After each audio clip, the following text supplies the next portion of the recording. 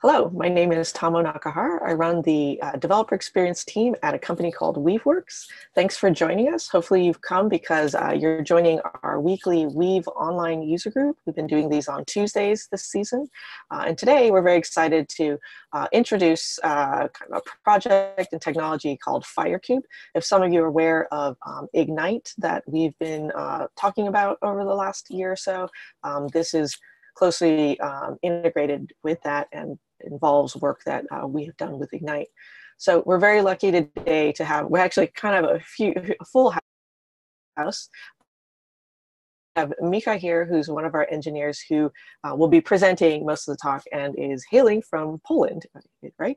And then we also have Mark Emeis and Lee, both in Colorado, who will be here to answer any questions. You've probably seen them in some of our past talks, so hopefully they're familiar to you. If this is your first time coming to a Weave Online User Group, welcome. Thanks for joining us. We'll be sharing our calendar of events that Stacy here, our community manager, has put together. So if any of them interest you, we hope to see you back. So a little bit about our company. So all of us work at a company called Weaveworks, and we're startup based now in London, San Francisco, Berlin, New York, Colorado, as well as with distributed teams. We've been deeply working in the Kubernetes space, which I'll explain a little bit more. If you've heard of the technology RabbitMQ, our CEO, CTO, and some of our engineers are the people who created RabbitMQ, as well as the company around that. They sold that to VMware, and then they were doing different work in the Pivotal space until they saw clear needs in the container and the growing Kubernetes space, and then built the company Weaveworks. We are VC funded by various VCs, including like Excel Partners, but one of them is also Google Ventures, which we kind of highlight given our involvement in the Kubernetes space. So much of what we've done is based on open source. Like I mentioned, the Ignite project, if some of you know that, that's one of our most recent projects. Going back in history, some of the ones that people probably know the most are WeaveNet was our earliest one. That still today is one of the premier ways of networking your Kubernetes clusters. We also have Cortex, which has been in the CNCF now for a year or two at least, and it is built on Prometheus and helps make it scalable in various ways. We also have Flux that most recently joined the CNCF as a sandbox project. It does automated deployments, and if you've heard the term GitOps by now, it's a term that we coined based on our experience with Flux, and so it's kind of the GitOps engine for Kubernetes. We also have Weave Scope and many others. You may know Weave Flagger, which is also one of our most recent ones that builds on service meshes and now sometimes not on service meshes to bring you like canary deployments, blue, green, AB. So all these capabilities now kind of under the umbrella term of progressive delivery. So there are many more, but hopefully you're familiar with some of these. We also are a company and we do have paid products. And so our main one that we've had the most is called Weave Cloud. It is a SaaS product that helps you do management, monitoring, and automated deployments for your Kubernetes clusters. In some ways, it is a hosted version of the Cortex, Scope, and Flux that I mentioned. But of course, as a product, it integrates those much more and actually has added capabilities for like the canary deployments that I mentioned using Flagger. So that really takes it to the next level of GitOps where you're leveraging metrics from Prometheus/Cortex to set up automated ways to do your canary or blue-green deployments. So there's various ways that you do that. That's our paid product. So we've had that now at this point for over 3 years, actually 4 years. So we've been running that in production on Kubernetes on AWS. So having had, being probably one of the only companies that can say it's been running Kubernetes in production for 4 years, a lot of people who came to us looking at Weave Cloud also said, oh, we need your help and we want to get started with our Kubernetes journey. So we're currently, some of the members of this team are in the process of productizing the Kubernetes platform that we built to put Weave Cloud on AWS. And so that should be coming out pretty soon. And of course, with all the GitOps methodologies that really has taken off since we coined the term, it is a very GitOps aware enterprise platform. So if you have any questions about that and where we're going with it, come and ask us. And since we do have our experience, of course, when people come and start using these products, they've asked for some consulting, training, and support, which we are happy to offer. So if you have come here the first time, our website is weave.works. Please check it out. And if you have any questions, I'll be sending out an email after this, and feel free to contact me if you are interested in any of those offerings. So a little bit of housekeeping. As I mentioned, Michal will be presenting today on Firekube, and we have Mark and Lee here who will be answering any questions as part of that. The duration, if you haven't been to this before, usually range, like the shortest can be 30 minutes if there's like a short presentation and very few questions. I don't think that's ever happened though. We generally hover at about the 45-minute goal. Sometimes if there are still burning questions, we will go over time, but have a hard stop at 60 minutes. So usually these have still been about 45. And we're using a platform called Zoom. If this is your first time using Zoom, hopefully you can get familiar with it. When we take questions, we will take them from the chat box. So if you haven't seen the chat box yet, please look for the button. If you can't find it, sometimes hitting escape gets you out of full screen mode in Zoom, and you'll be able to see the functionality, including the chat button. And a reminder, when you do send your questions, please make sure you send it to everyone so that we can all see your questions. And sometimes people even answer each other's questions, so also make sure that you choose to everyone in the chat box. Otherwise, you'll be answering someone's question and they won't be able to see it. So thanks for that. And now that we're done with the housekeeping, I will hand it over to Michal. Let me know if you need for me to stop sharing.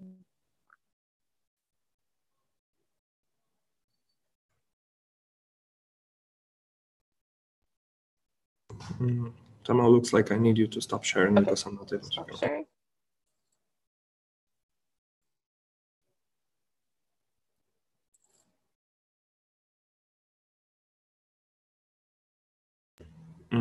Excellent. Hello, everyone. My name is Michal Flendrich. I'm a software engineer at Weaveworks. Yeah, it's my first time I'm presenting at the Weave online user group, so I'm very excited to be here with you. For a little introduction, I'm a software engineer, as I said, at Weaveworks. I'm responsible for building our GitOps-centric products that allow you to run Kubernetes in a GitOps way. Throughout the presentation, the term GitOps will appear several times. We'll discuss it a little more, and I'll hopefully show you some useful examples. I'm a remote employee of Weaveworks. I reside in Wrocław, Poland. Right now I'm visiting Berlin in Germany. Yeah, so before joining Weaveworks, I was a platform architect at Eurobank, at a retail bank located in Poland, responsible for Kubernetes and enterprise application integration. One of the things I did was introducing Kubernetes successfully in the bank bay, which is a financial institution. Previously, I worked as a software engineer at Google in Switzerland, building tools for developers, mostly centered around code coverage and automatic deployment. Today, I'll be talking about Firekube, our distribution of Kubernetes that runs a full-fledged Kubernetes cluster on a single PC and is useful for GitOps testing and development. So Firekube is a GitOps-enabled Kubernetes cluster running on your laptop. This is an open source tool that we provide to you for you to use. One important notion here is the term GitOps, which means a way of doing infrastructure as code for the Kubernetes platform and applications. GitOps uses a remote Git repository as a single source of truth about what applications should be running, how they should be configured, what they should be running on, and other things such as monitoring, alerting, rollouts, etc., which is provided by auxiliary tools and offerings, including paid offerings of Weaveworks. Today we're going to showcase GitOps using Firekube. So Firekube comes with a Firekube Quick Start, that is a GitHub repository ready to fork and get a running cluster from. Running a Firekube cluster is as simple as forking the repository and running the setup script that we provide inside. This is enough to provide a Kubernetes cluster running on your machine, like on your laptop, and the cluster will react to any commit that adds or changes any Kubernetes manifest in the cluster, such as a deployment. We'll now give the second step, the setup script, a little more attention. The Firekube setup script that's included in the repository that you fork performs 3 steps. First, it creates a set of lightweight VMs locally. I will talk about these lightweight VMs in the following slides. Then it installs vanilla Kubernetes on these VMs. It's important to say that we use kubeadmin, the upstream project, to install Kubernetes, unlike other similar tools that allow you to set up a Kubernetes cluster on your machine. There's very little customization, so you get as close to upstream Kubernetes as you can get. And once the Kubernetes cluster is up, Firekube installs Flux, which is our provider of GitOps. We'll walk through that in more detail. So Firekube performs a series of steps under the hood that we'll walk through from the left to the right on this diagram. So first, Firekube starts from scratch by creating a cluster of VMs on the user's laptop. For this purpose, it uses Footloose, which is our open source project that manages lightweight VMs. On a Linux host that supports kernel-based virtual machines, or KVM for short, for example, a standard Ubuntu installed on any laptop, any modern laptop essentially, Footloose uses Weaveworks Ignite as the backend to run VMs.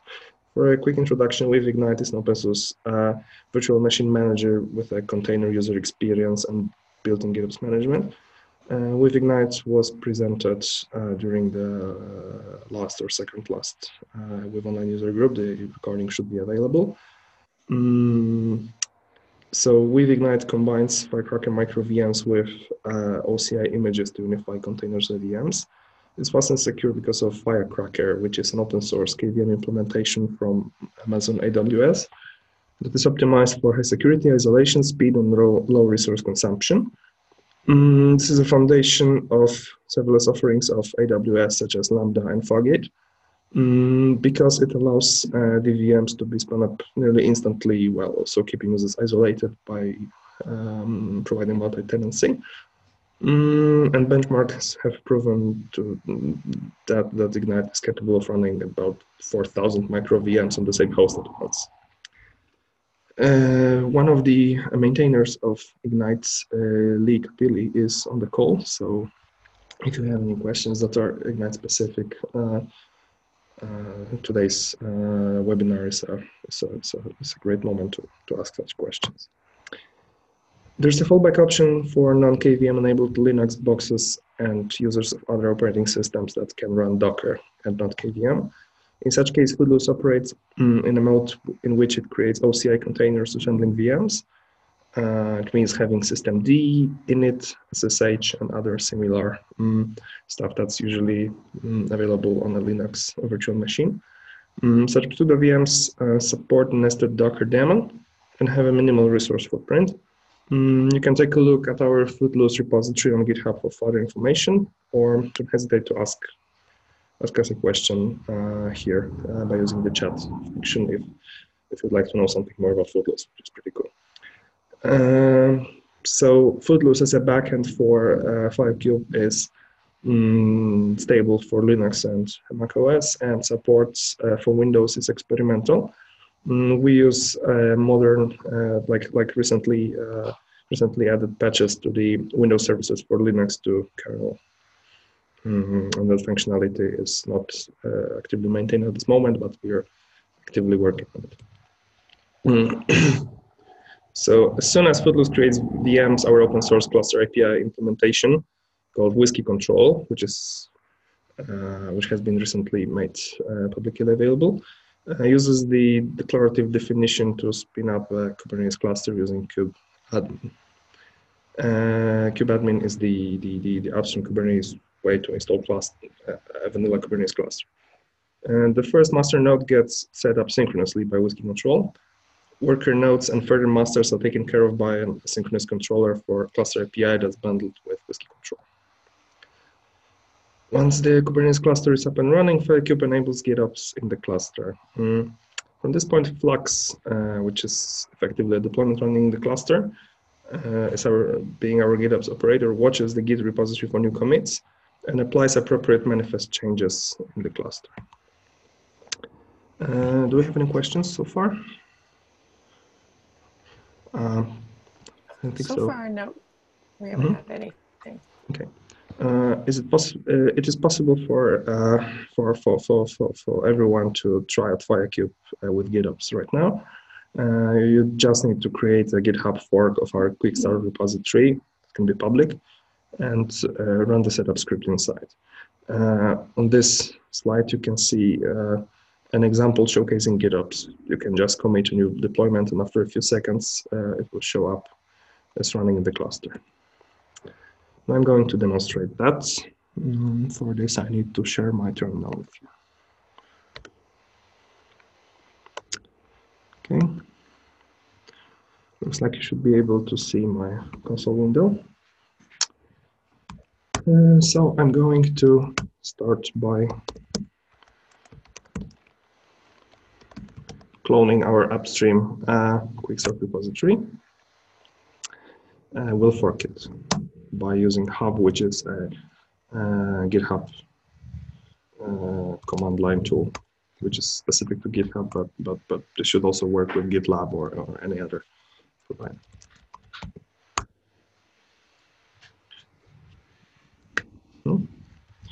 So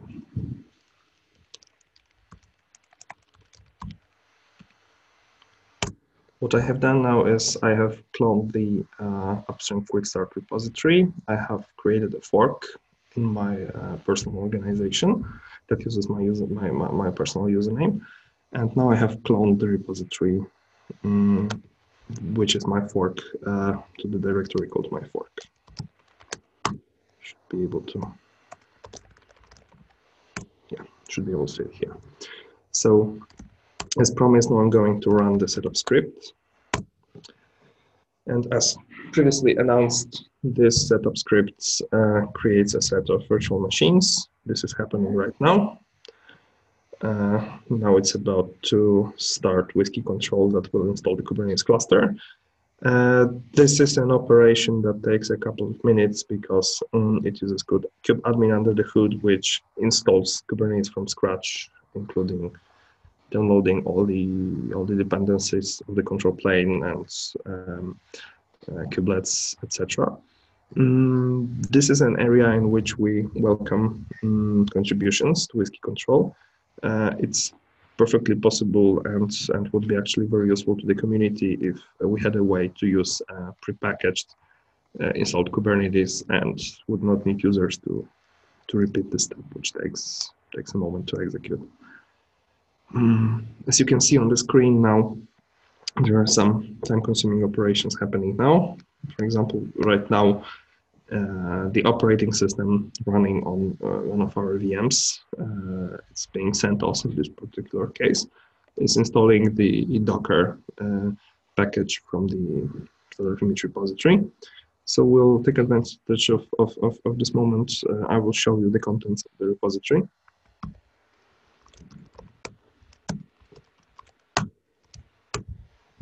So in the repo, the most important thing at this moment is the cluster manifest.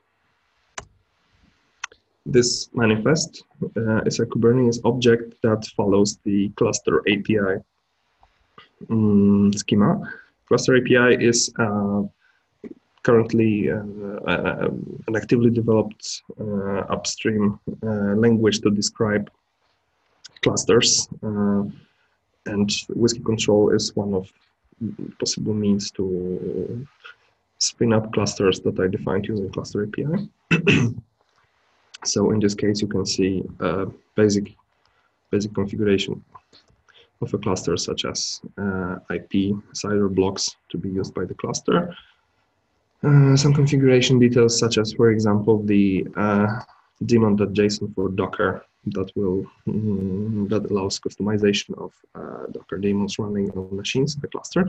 This is useful, for example, if you have a corporate setting where your Docker registry is using a self-signed certificate, and you need to allow Docker to connect to a repository with a custom certificate, for example.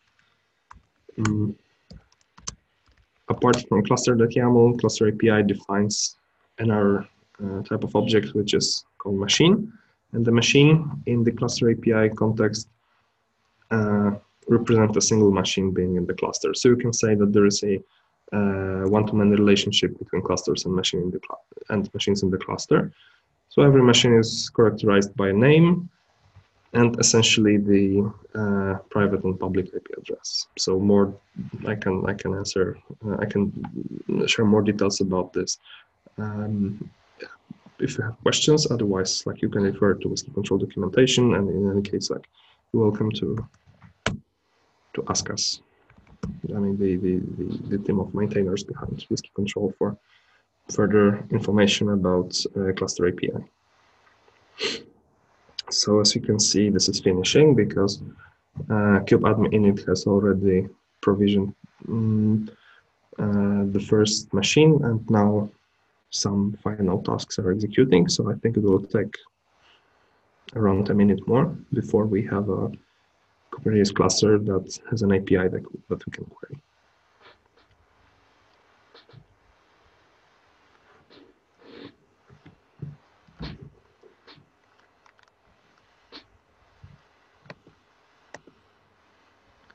Okay, so I can see some questions already. Actually, we do have a question, yeah.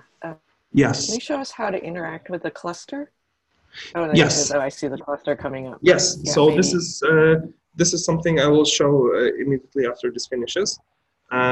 Once this command completes, it will show the location of the kubeconfig that we can use to connect to the cluster. And basically by using we just use kubectl --kubeconfig equals the path provided by this command, and we can get nodes, get all, show the deployments running, show namespaces, everything. This is the way to interact with the cluster for reading. Whenever we want to apply anything in the cluster, like create a namespace, create a deployment or something, it would be against GitOps to do it manually on the cluster. The right way to do this is to create a Git commit in the repository instead. I have prepared an example where we will run a deployment in the cluster this way, and I will show it right away. Awesome. Great. Thanks for your questions.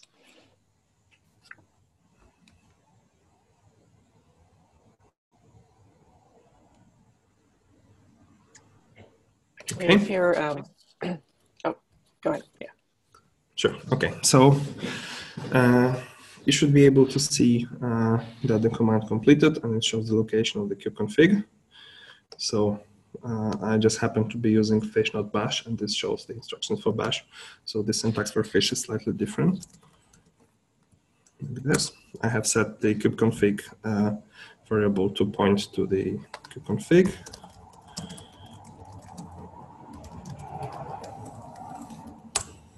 Yeah.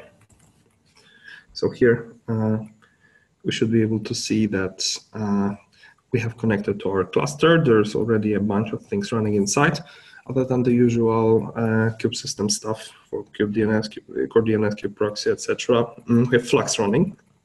Actually, not running yet because it's pending. It has not yet started in the cluster after first you have a good created. Flux is our GitOps operator that I described to you. This is responsible for pulling the Git repository containing all the manifests and all the things that we want running in the cluster and applying to the cluster. I think if we look again, yes, it's almost running.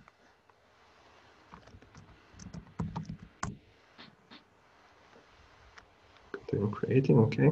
It must be downloading images at this moment.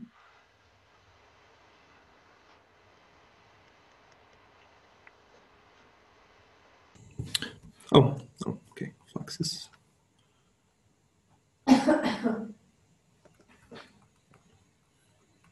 Okay, so it's slowly downloading the images.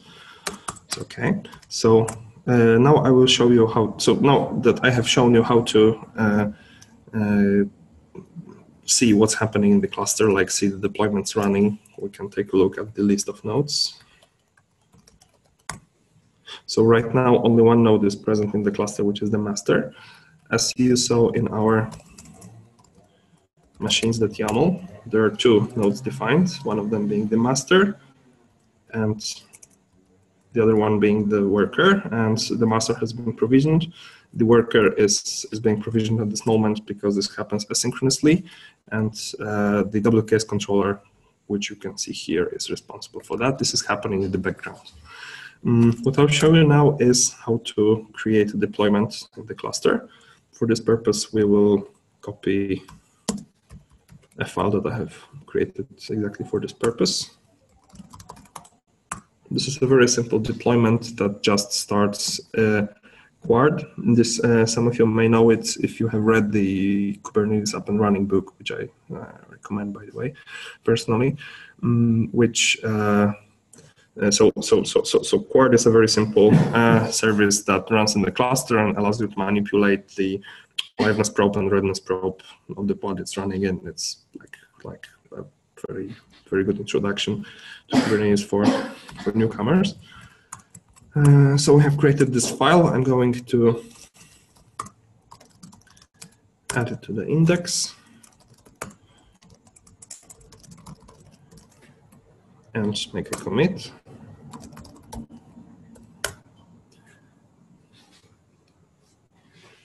And push. Okay, so now we can take a look at what's happening in the cluster. I hope the font is not too small. Oh, we can see that Flux is still taking some time to be started up. Okay, it has started up successfully. So in a few seconds, we should be able to see that a new deployment comes. Yes, here it is. So here is Quard deployment, the deployment that we have created, and we can see that it has one replica. The replica has not been created yet because we should be able to see that only one node in the cluster has been provisioned until now. The other one is being created by the WKS controller. As I said previously, creation of every node in the cluster takes a couple of minutes at this moment, and this is a area for improvement that we welcome contributions for. So do we have any questions until now? No, we don't have right now. Sure. Okay, so... Oh, we do have a question. Sorry. Stacy, if you could copy paste for the group. Is there a way to see the underlying infrastructure, for example, the nodes, without kubectl get nodes? Yes. So in this particular case, as you may remember from my presentation, we are using Ignite as our backend, and Ignite has a command line interface that we can use to interact and to see the machines that we have. This is how we can see them. So this is Ignite specific. This has nothing to do with Firekube specifically. Ignite machines are managed by Ignite, and we use the Ignite command line interface to see the machines. Here we can see the name of the machine, the image that it's running from, the kernel, like size, CPU and memory, like resource configuration of the machine, IP address, and we're also able to SSH into the machine if we happen to have a need to do so.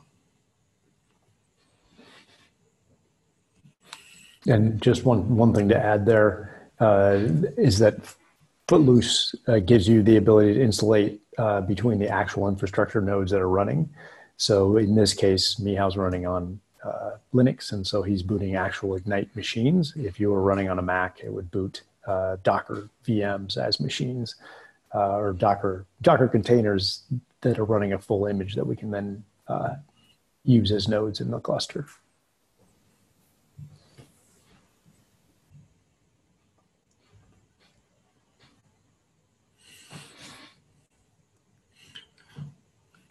So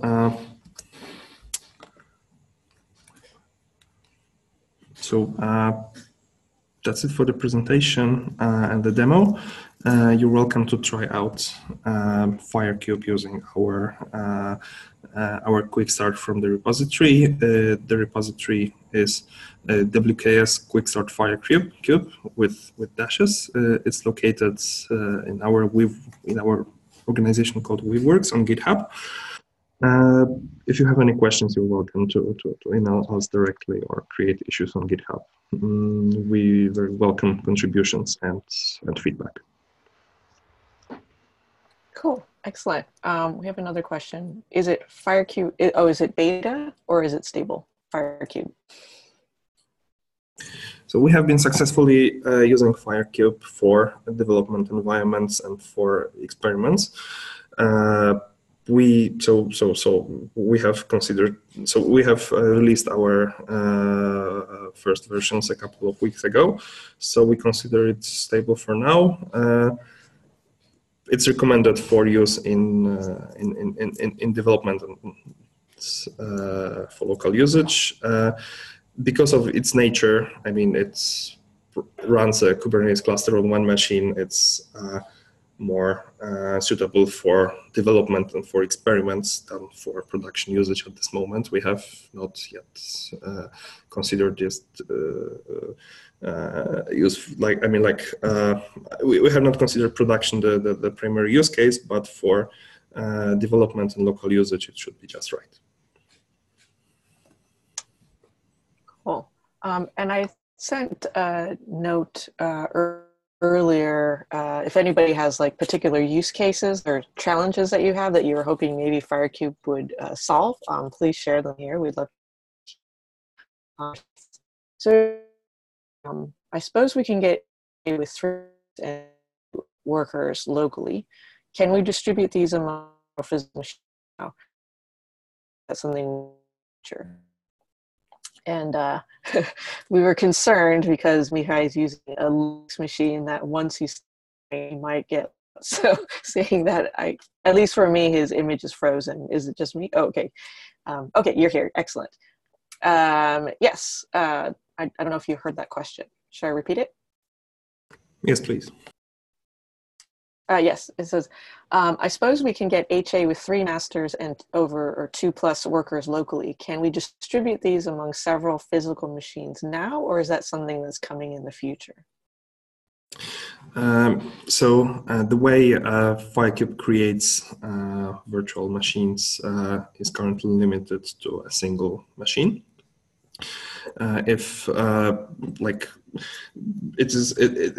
is possible but not implemented to distribute that to multiple machines. This is an area where we could also welcome contributions.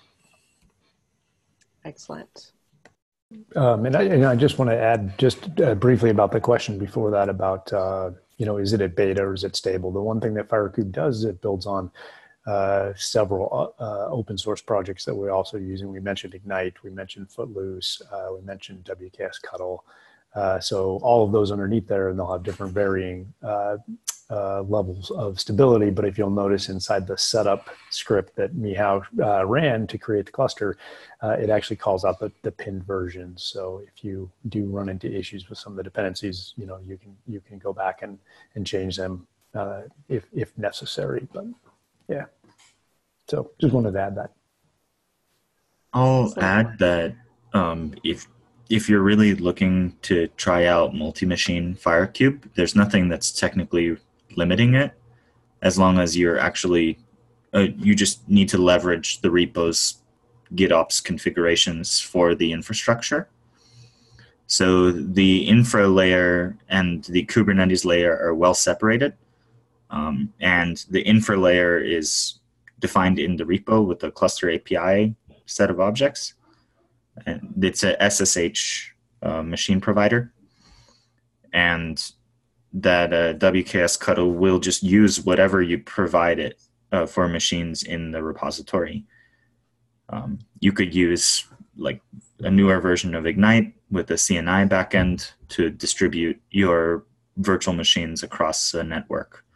Or set up your own Docker bridge routing with proper subnets, and that would work. Excellent. Thanks for that. Yeah, and we'd love to, if you get a chance to try that out or want to try it out, we'd love to hear about it, and you can post on our public Slack channel as well, because we'd love to hear how it worked for you. Okay. So that reminds me, we still have some time, so if there are questions, here's our schedule, but here's also a link that we'll share in our email to our Slack channel if you have any follow-up questions after this. But we do have a question now. So what are the main challenges that Firekube is trying to solve? In fact, why have you put in all this time into this and all this effort?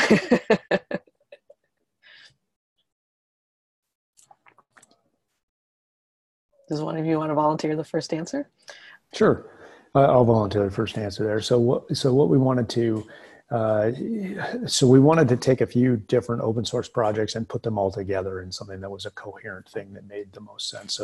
So we have Footloose that generates virtual machines as Docker containers, and that's great for testing and everything. When Firecracker was announced by Amazon, we needed a different level of management over those instances of Firecracker. And so we created Ignite on top of that, and then realized that could be plugged in with Footloose together. We've been working on WKS Cuddle for a while, which, as Lee pointed out, is an SSH cluster API implementation. And so by pulling all three of those together and illustrating the GitOps and the simplicity of GitOps and the power it provides you, we thought this was a good way to illustrate that, pulling all those things together. So that's why we put that together. So what it solves specifically in problems for us is, a rapid testing environment that we can use to validate our work that we're building on a project that we're building here at Weaveworks called WKP. So. Excellent. I hope that answered your question. Any last questions or any last solutions that you're looking for actual challenges? If not, let's see, another one. There's a recent TGIK that's with Joe video on Ignite. Exactly, yeah. So we had him covering Ignite, the open source project that kind of led to this. And they're highly recommending it, but it's an hour long, but totally worth it. Thanks for mentioning that. Yes, those TGIKs with Joe Beta are quite long, and yes, he was excited about the Ignite project that led to this. So yeah, if you're looking for use cases, if you do know, Ignite actually came from an actual use case. Lucas Karlstrom, that maybe you might know, who's a big leader in the Kubernetes community and has been with us at Weaveworks, had to go on military leave because he lives in Finland, and part of his work was to help them with the infrastructure layer that they're working on for some simulation software. And of course, being it from the Kubernetes mindset and having real world constraints around budget and limitations, he was looking around for solutions, found Firecracker, and thought that would be something that would work, but then also realized, the user experience is not really helpful for people coming from a Kubernetes mindset, and also there needed to be added capabilities. And that's what led to Ignite. He got approval to open source it. And so Lee and others on his team have jumped in, and thanks to them, to maintain and build that. And then we saw that there's this opportunity to have it connect with our product, and that's what Firekube is. So that's some of the background and some of the actual, real life core of what led us on this journey. So we have an added question. Can you run this process on bare metal? Process. What is process in this case? If you're asking whether you can run Firekube on bare metal, then the answer is sure. This is what I did here. Yes. So Firekube on bare metal, yes. And maybe as part of that, do you need a V layer? Which is actually an interesting question given the background with Firecracker. Is that required? Sorry, there was some connection interruption. Could you please repeat them all? Well, actually, so the question was, do you need a VM layer? And Mark answered just to us. Not to Sorry, I answered to the wrong group. Not required. Yeah. Sorry about that. Yeah. No, it's not required. Michal, maybe you can answer. Like, do you need? Go ahead. One of you can answer. Yeah, I was just gonna. What I put in there is that it's the SSH provider, so we just need the SSH endpoint accessible for WKS Cuddle in order to connect to it. Okay. Cool. which just, Firekube is all about simplicity and bringing machines up and down. And as Michal mentioned, it's really important that it's an upstream version of Kubernetes. So when you look at comparing it with Minikube or Kind or some of the other ones, right, you're going to get a fully self-contained environment, whereas what Firekube gives you is basically an installation of Kubernetes separated from that. So they're not bundled closely together, but it's upstream Kubernetes. So. Cool. And Lee also asked, it should be routable. Excellent. So with that, I think we're essentially at time, so I'll wrap it up. And thank you all for coming and your great questions.